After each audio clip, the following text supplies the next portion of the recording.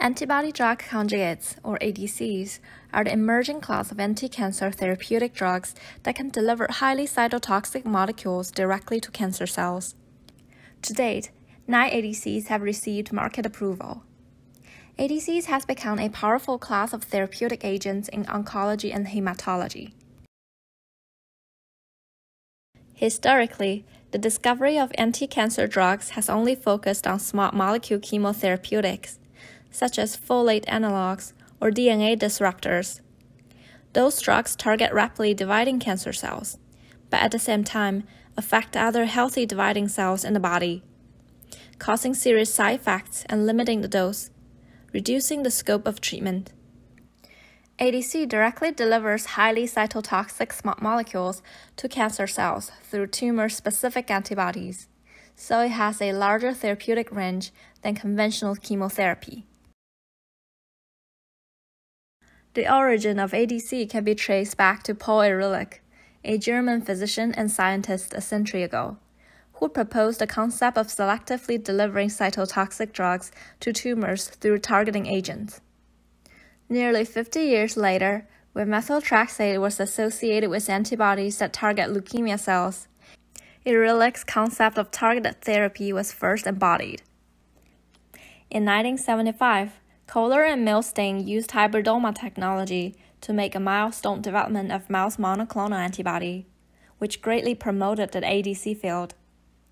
The first human clinical trial less than a decade later used the antimitotic vinca alkaloid vindicin as a cytotoxic payload. Now there are nearly 100 research ADCs in preclinical and clinical trials.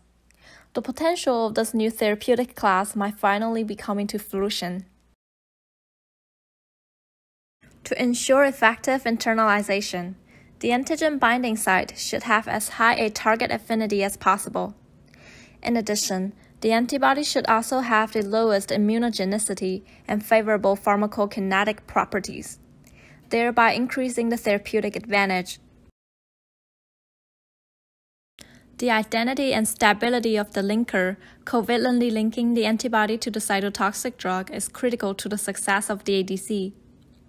ADC drug linkers can be divided into two types, namely cleavable linker strategies and non-cleavable linker strategies. Existing linker connections usually rely on the modification of solvent-accessible cysteine or lysine residuals on the antibody, resulting in a heterogeneous ADC population with a variable drug-antibody ratio, or DAR. Given that low drug loading will reduce drug efficacy, and high drug loading may have a negative impact on pharmacokinetics, DARs will have a significant impact on ADC efficacy. In addition, the linker must remain stable in the system circulation to minimize adverse effects, but must be cleaved quickly after the ADC finds its intended target antigen. There are two main types of ADC payloads. The first category includes drugs that disrupt the assembly of microtubules and play an important role in mitosis. The second category of the payload consists of compounds that target the DNA structure and includes calychi-amicin analogs, which bind to the minor grooves of the DNA to cause DNA double-strand cleavage. Nowadays, new and more effective cytotoxic compounds have become the focus of preclinical research. For example, PBD dimers covalently bind to the minor grooves of the DNA, resulting in fatal interactions due to cross-linking of opposite strands of DNA. When certain portions of the ADCs bind to the target antigen on the cell surface of the tumor cell, the complex will be internalized into the cell. Once bound to the antigen, the entire antigen ADC complex will be internalized through receptor-mediated endocytosis. After entering the lysosome, the ADC is degraded and a free cytotoxic payload is released into the cell, resulting in cell death. An important aspect of ADC's mechanism of action is the bystander effect, through which free drugs are exported from tumor cells to the tumor environment through the cell membrane. This has the potential therapeutic benefit of killing neighboring tumor cells, including those that may not have relevant antigens on their surface. An effective ADC needs to maintain the selectivity of the original initial antibody, while being able to release the linked cytotoxic and effective toxicity at a high enough concentration to kill the target tumor cells. Each step involves multiple unique challenges that complicate an ADC design. Firstly, the antibody needs to maintain high affinity, and a stable linker is required to minimize the premature release of the payload and off-target toxicity. Secondly, during endocytosis, ineffective internalization due to limited target antigen levels may prevent the cytotoxin from reaching its threshold concentration in the cell. Finally, the ADC must effectively release the cytotoxic payload in its active form. And even at low concentrations, the effectiveness of the released payload must be sufficient to kill the cells.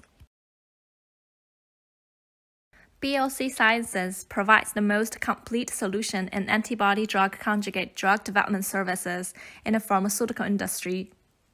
Years of successful operations in the pharmaceutical industry have enabled us to have a complete antibody-drug conjugate service system.